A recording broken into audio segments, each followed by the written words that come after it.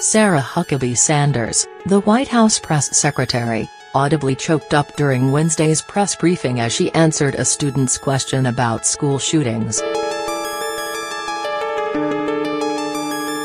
The student, Bench Chalkroon, 13, was at the White House covering a children's fitness event for Time for Kids, but was called on as he sat among the White House press corps.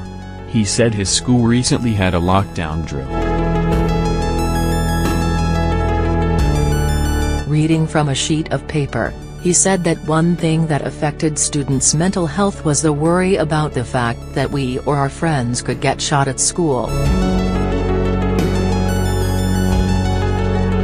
Specifically, the boy asked, "Can you tell me what the administration has done and will do to prevent these senseless tragedies?"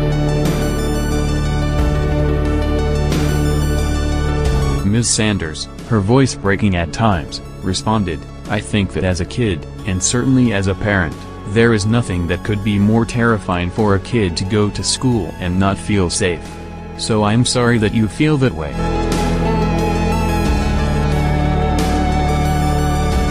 She continued, "This administration takes it seriously, and the School Safety Commission that the President convened is meeting this week again, an official meeting, to discuss the best ways forward and how we can do every single thing within our power to protect kids in our schools, and to make them feel safe and make their parents feel good about dropping them off."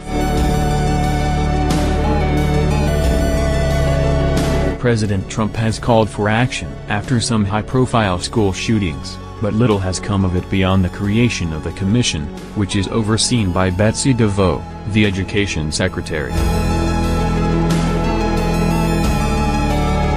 After a shooting at Marjory Stoneman Douglas High School in Parkland, Florida, killed 17 people in February, Mr. Trump said he would look at stricter background checks and raising the minimum age for buying assault weapons. He also suggested arming teachers, giving them a bonus to carry guns. Those proposals have gone nowhere. He later said on Twitter that there was not much political support, to put it mildly, on raising the minimum age.